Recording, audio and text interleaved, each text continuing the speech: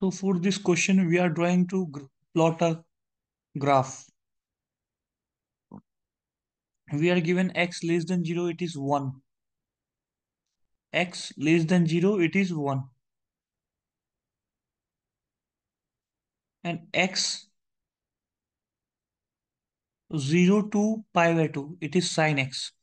So 1 plus sin x will start like this up to pi by 2.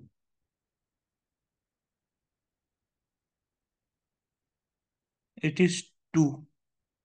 This is 1. And from x pi by 2 to infinity, it is what?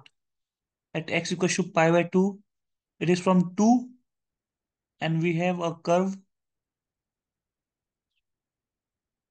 like this.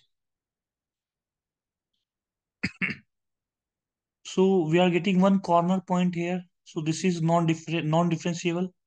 And at this point, we have slope 0 for both of them because they are going somewhere parallel to y-axis. So continuous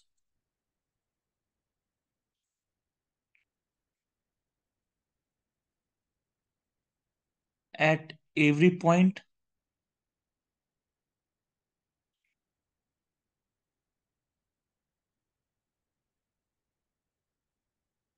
non-differentiable